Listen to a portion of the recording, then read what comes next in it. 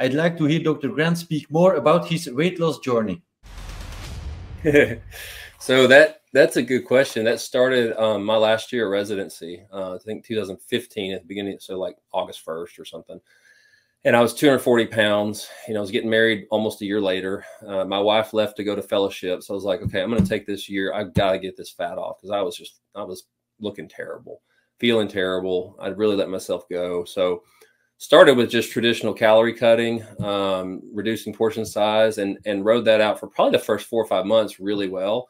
At that point, I kind of hit some stalls. And so I was like, okay, I've got to get lean. I just have to, because I was looking, you know, I'd gone from 240 to 210, you know, maybe 215, but it wasn't where I wanted to be. You know, I wanted to see my abs, right? Never had in my life, really, since maybe one time in 9th grade.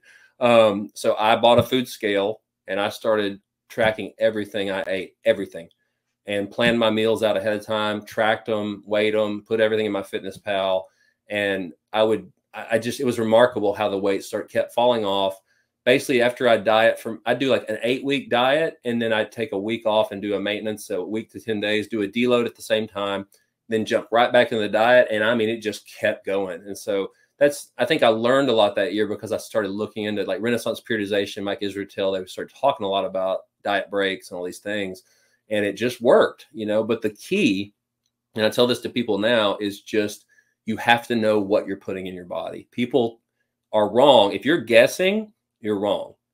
It's just the way it is. You know, because I used to estimate in college and I'd do, oh yeah, that looks about like 1 serving of peanut butter. If I had weighed that, it would have probably been 4 servings of peanut butter. And so the key with me and with most people I see that are successful at getting to a fairly lean level is you do need to track at some point in your life. Does that mean you have to track forever? No. I'm fatter now than I was then. I'm probably 15% body fat right now just because holiday time, and I'm enjoying food, right? But I know my cutoff, I know where I'm comfortable, and then I know how to get back where I was.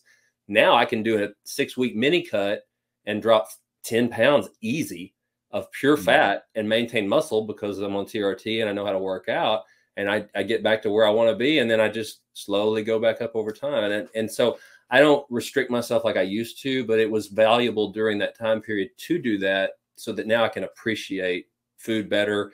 And I know my limits and I know how to get it off if I need to. So I think tracking meticulously, at least for a little while, it improves that motivation factor. When you start seeing the fat drop off and see your body composition change, it's more motivation to keep doing that.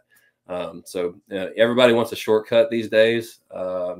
Yeah, some of these peptides absolutely work, but they don't work for the reasons people think they do.